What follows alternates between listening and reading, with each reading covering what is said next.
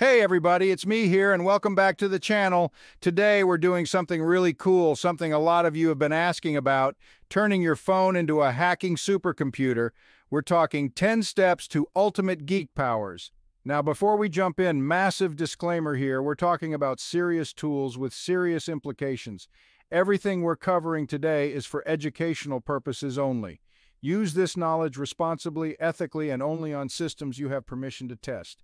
Don't be that person getting dragged off by the cyber police, all right?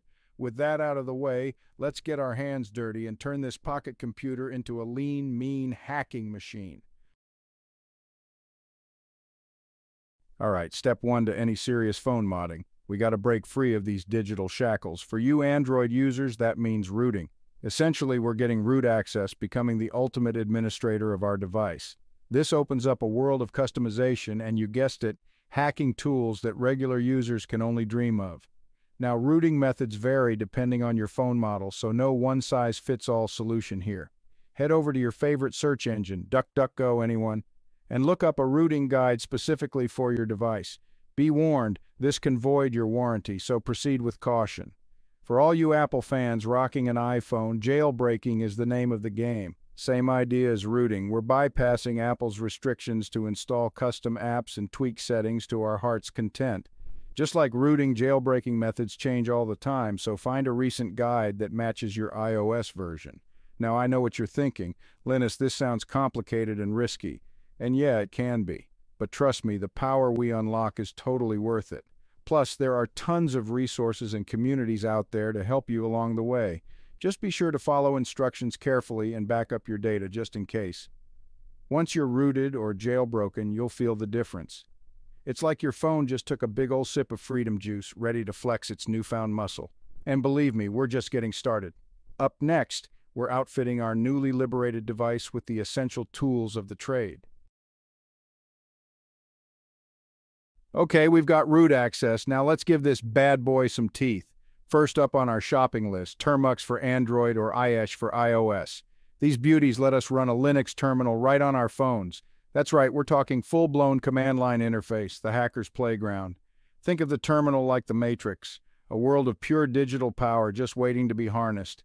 Don't worry if you're not a command line guru yet, we'll walk through the basics. Trust me, once you get comfortable with the terminal, you'll be wondering how you ever lived without it. With Termux or IEsh installed, we can start installing even more powerful tools. And the best part is, most of these are open source and completely free. We're talking network scanners, packet sniffers, even penetration testing frameworks, all at our fingertips. Now I know this might be a lot to take in, especially if you're new to the world of hacking, but that's why we're here. We'll go through each tool step by step, explaining what it does and how to use it. By the end of this video, you'll be amazed at what your phone can do. Just remember, with great power comes great responsibility. Uncle Ben said it best. Always use these tools ethically and legally. Don't even think about targeting systems or networks that you don't have permission to test. Got it? Good. Now let's dive into the fun stuff. In the next chapter, we'll be channeling our inner digital detectives with some network scanning and sniffing. Get ready to see the invisible world of data flowing around you. All right, time to channel your inner digital detective. We're about to crack open the matrix and see the normally invisible world of network traffic buzzing around us. First up, network scanning. Imagine having X-ray vision for Wi-Fi, being able to see every device connected to a network. That's what we're talking about. The tool for the job, Nmap.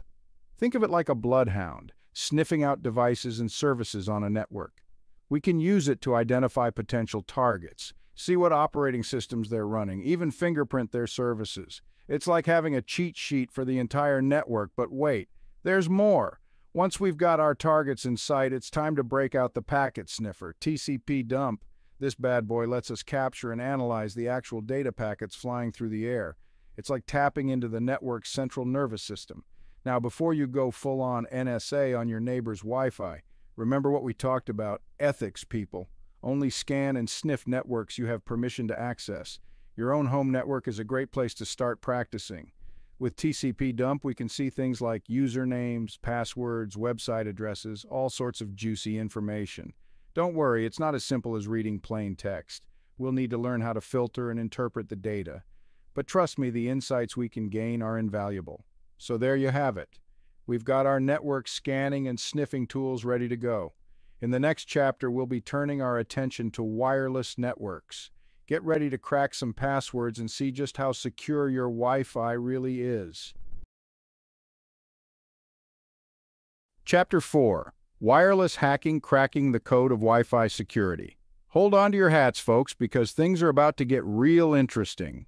We're diving headfirst into the world of wireless hacking, where we'll test the strength of those Wi-Fi passwords and see if those security protocols are really as tough as they claim to be. First up, we've got Aircrack-ng, the Swiss Army knife of Wi-Fi hacking. This suite of tools lets us capture wireless traffic, crack WEP and WPA/WPA2 passwords, and even launch deauthentication attacks. Don't worry, we'll explain how each of these works. It's all part of the learning process. Next on our list is Reaver, a tool specifically designed to target WPS, Wi-Fi Protected Setup. Remember that button on your router that lets you connect devices easily? Well, turns out it can also be a security vulnerability. Reaver exploits this weakness to brute force the WPS pin and gain access to the network. Now, before you go all Mr. Robot on your neighbors, remember our golden rule: ethical hacking only. Always get permission before testing the security of any network that isn't your own. The consequences of unauthorized access can be severe, and we don't want anyone ending up on Santa's naughty list. With Aircrack-ng and Reaver in our arsenal, we can really start to see the strengths and weaknesses of different Wi-Fi security protocols. We'll learn about things like encryption, handshakes, and brute forcing, all essential knowledge for anyone serious about cybersecurity. So buckle up, because the world of wireless hacking is full of twists and turns. In the next chapter, we'll be shifting gears slightly and diving into the world of web application testing. Get ready to find those sneaky vulnerabilities lurking beneath the surface of your favorite websites. Chapter 5. Web Application Testing, Exposing the Flaws in the Web We Weave. All right, time to put on our black hats, figuratively of course, and dive into the world of web application testing. Now, this one's a bit different. While we can do some basic testing from our phones, we'll need to team up with our trusty desktop computers for the really juicy stuff. Think of it like this. Our phones are the nimble scouts, scoping out the battlefield, while our desktops are the heavy artillery, ready to exploit any weaknesses we find. For this mission, we'll be using Burp Suite or OWASP-Zap, two powerful web application security scanners. These tools act like virtual hackers, probing web applications for vulnerabilities like SQL injection, cross-site scripting, and a whole host of other nasty exploits. Don't worry if those terms sound like gibberish right now. We'll break them down and explain how they work. Now, here's where our phones come in. We can use them to browse the web application we're testing, acting as a proxy between our desktop and the target. This allows Burp Suite or Zap to intercept and modify the traffic, allowing us to test for vulnerabilities in real time. Remember, responsible disclosure is key here. If you find a vulnerability, report it to the website owner so they can fix it. Think of it like being a digital superhero, protecting the innocent from the forces of cyber evil. Web application testing is a vast and complex field, but with the right tools and knowledge, we can make a real difference in making the web a safer place. In the next chapter, we'll be taking our hacking skills to the next level with scripting and automation. Get ready to unleash the power of code. Chapter 6. Scripting and Automation, Unleashing the Power of Code. Hold on to your hats, folks, because things are about to get seriously next level. We're talking about scripting and automation, where we'll transform from button pushers to code-wielding wizards. That's right, we're going to be writing our own scripts to automate tasks, analyze data, and generally become unstoppable hacking machines. First things first, we need to choose our weapon of choice, Python or Bash. Don't worry, you don't need to be a coding ninja to get started. Both languages are relatively beginner-friendly, and there are tons of resources available online to help you learn the ropes. Python is like the Swiss Army knife of programming languages. It's versatile, powerful, and can be used for everything from web development to data analysis to, you guessed it, hacking. Bash, on the other hand, is a scripting language that's built into Linux and macOS. It's perfect for automating system tasks and running multiple commands in sequence. Now imagine this. You write a script that automatically scans a network for vulnerabilities, exploits those vulnerabilities, and then patches them up before anyone even knows what hit them. That's the power of scripting and automation. Of course, with great power comes great responsibility. Are you sensing a theme here? Always use your newfound coding skills ethically and legally. Don't even think about automating attacks on systems or networks that you don't have permission to test. Scripting and automation are essential skills for any aspiring hacker or cybersecurity professional. By learning to code, we unlock a whole new world of possibilities and take our hacking game to a whole new level. In the next chapter, we'll be focusing on staying safe and anonymous in the digital world with secure communication tools. Get ready to disappear into the shadows. Chapter 7. All right, time to talk about something absolutely crucial in the world of hacking staying hidden. We're talking about secure communication, making sure our messages and browsing habits are for our eyes only. Because let's face it, if you're poking around where you shouldn't be, you don't want to leave a trail of digital breadcrumbs. First up, let's ditch those plain text messaging apps and upgrade to something with some serious encryption. Signal is our go-to here, a messaging app that's so secure even Edward Snowden uses it. End-to-end encryption means not even Signal themselves can read your messages. Talk about peace of mind. Next, we need to tackle our browsing habits. Every website you visit, every link you click, it's all being tracked and logged, unless, of course, you're using Tor browser. This bad boy bounces your internet traffic through a network of relays around the world, making it virtually impossible to trace back to you. It's like the invisibility cloak of the internet. Now, I know what you're thinking. Why do I need to be anonymous? I'm not doing anything illegal. And you're right, you might not be. But even if you're just researching security vulnerabilities or testing the defenses of your own network, it's always better to err on the side of caution. Plus, there's something inherently cool about being anonymous online. It's like becoming a digital ghost, free to explore the darkest corners of the internet without leaving a trace. Just remember, even with the best privacy tools, it's important to be mindful of what you say and do online. So there you have it. Secure Communication 101. With Signal and Tor browser in our toolkit, we can browse and communicate with confidence, knowing that our digital footprints are well and truly hidden. In the next chapter, we'll be diving into the world of digital forensics, learning how to analyze evidence and uncover the truth behind cyber incidents. Get ready to put on your detective hats. Chapter 8. Time to switch gears and put on our detective hats, folks.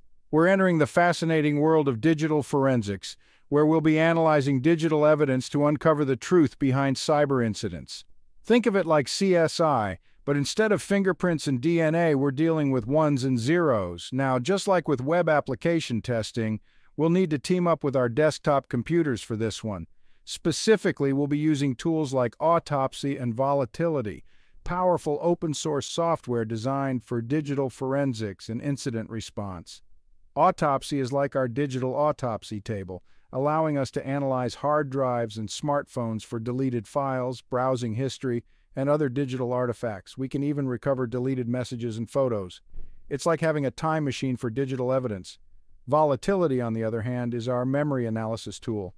It allows us to examine the contents of a computer's RAM, which can contain valuable information about running processes, network connections, and even passwords.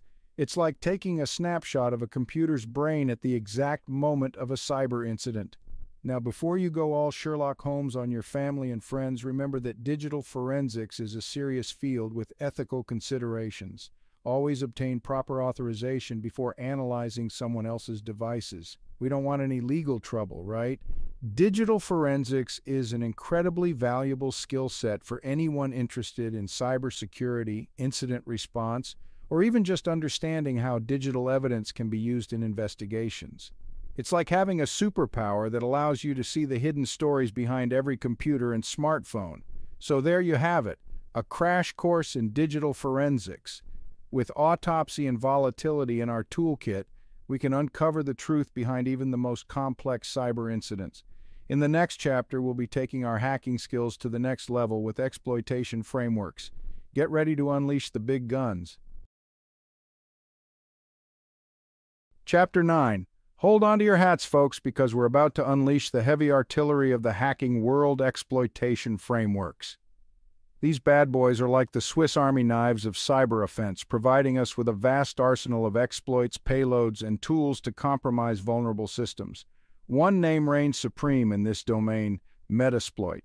This open-source framework is the gold standard for penetration testers and ethical hackers worldwide. It's like having a whole team of elite hackers at your fingertips, ready to exploit any vulnerability you can find. Now, just like with digital forensics, we'll be teaming up with our trusty desktop computers for this one. Metasploit is a complex beast, and it requires a bit more horsepower than our smartphones can provide. But don't worry, we'll walk you through the basics and show you how to use it effectively. With Metasploit, we can scan for vulnerabilities, exploit those vulnerabilities to gain access to target systems, and then use a variety of payloads to achieve our objectives. We can escalate privileges, steal data, even take complete control of compromised machines. But before you go all Skynet on us, remember our golden rule: ethical hacking only. Metasploit is an incredibly powerful tool, and it should only be used on systems that you have explicit permission to test. The consequences of unauthorized access can be severe, both legally and ethically. Exploitation frameworks like Metasploit are essential tools for anyone serious about cybersecurity. By understanding how these tools work, we can better defend our own systems and networks from attack. It's like learning to fight fire with fire. So there you have it, a glimpse into the world of exploitation frameworks. With Metasploit in our arsenal, we have the power to compromise vulnerable systems and expose critical security flaws. But remember, with great power comes great responsibility. Use this knowledge wisely and ethically. In the next chapter, we'll be cracking passwords like pros, so buckle up. Chapter 10. All right, folks, get ready for the grand finale, the piece de resistance of our hacking journey, password cracking. We're talking about the art of breaking and entering, digitally speaking, of course. We'll be using sophisticated tools to crack those pesky passwords and expose the secrets hidden behind them. Now, before you get any ideas about breaking into your ex's social media accounts, let's be crystal clear. Password cracking should only be used for ethical purposes, like testing the strength of your own passwords or demonstrating vulnerabilities to clients. Unauthorized access is a big no-no, and we don't want anyone ending up in digital jail. For this final act, we'll be wielding two powerful tools, John the Ripper and Hashcat. These bad boys are the heavy hitters of the password cracking world, capable of brute forcing their way through millions, even billions of password combinations per second. John the Ripper is like the seasoned veteran, known for its speed and versatility. It's a command line tool, so get those keyboards ready. Hashcat, on the other hand, is the young gun, leveraging the power of your graphics card to achieve blazing fast cracking speeds. We'll be exploring different password cracking techniques like dictionary attacks, brute force attacks, and even rainbow table attacks. Don't worry if those terms sound intimidating, we'll break them down and show you how they work. Remember, the goal here isn't to become a digital criminal. It's about understanding the importance of strong passwords and the techniques used to crack them. By learning how attackers think, we can better defend our own accounts and systems. So there you have it, a crash course in password cracking. With John the Ripper and Hashcat in our arsenal, we've got the power to expose weak passwords and highlight the importance of strong, unique passwords for all our online accounts. Remember, with great power comes great responsibility. Use this knowledge wisely and ethically. And there you have it, folks. We've gone from zero to hacker heroes in just 10 steps, turning your everyday phone into a lean, mean hacking machine.